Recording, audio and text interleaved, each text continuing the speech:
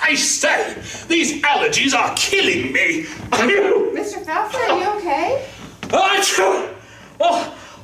I think I should be okay, yes. I think I'm allergic to farming. Oh, no. I'm sorry to hear that. But we're still glad to have you here at VBS. Well, thank you very much. I'm very happy to be here. Well, Mr. Falford, why don't you tell us a little bit about yourself? I'd be happy to. My name is Alfred Falfer, and I am from London, England. You may call me Al Falfer for short, or just Farmer Al if you prefer.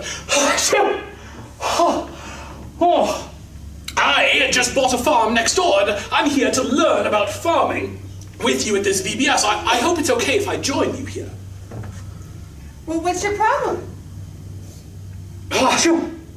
Well, I just bought that farm, and I think I may be having some trouble in the running of it.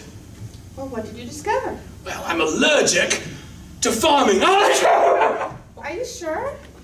I don't think it's possible to be allergic to a farm. Is there something specific on your farm that you could be allergic to? Well, I think, maybe there's this thing, what do you call it? Animals, they lie down on it. Hey. Oh, yes, hello, it's nice to meet you. You folks are very friendly. What do they call it? It's, Hey. Yes, hello, good to meet you. Yes, I'm Alfred Falfer, but they eat it, they lay on it. It's that yellow stuff. Come on, kids, help him out. Hey! Oh, yes, hello. Very friendly folks you are out here. Yes, indeed. It is yellow and it is fluffy and... Oh, yes, I do believe it's called hay. Yes, that's what we've been trying to tell you. Well, why didn't you just say so? Now, you know, I also have discovered that hay is not very comfortable to sleep on. Wait, Farmer Al, are you sleeping in the barn?